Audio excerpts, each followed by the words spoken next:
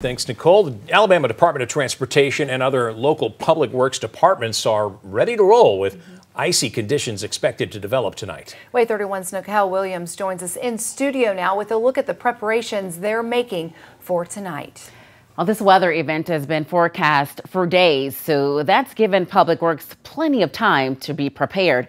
I want to give you a look at these salt trucks here. They are loaded and ready to roll.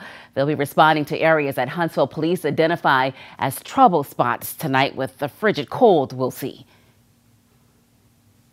Well, the ultimate goal is to get traction on the road, so whenever we spread salt, salt's going to melt hopefully the ice that has accumulated in these localized areas.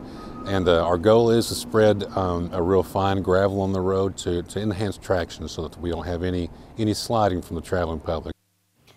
We can tell you trucks in every county are set to roll out tonight in an effort to keep the roads as safe as possible for you.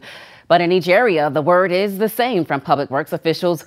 Don't travel unless it's absolutely necessary. Dan, Marie? Thanks, Nicole.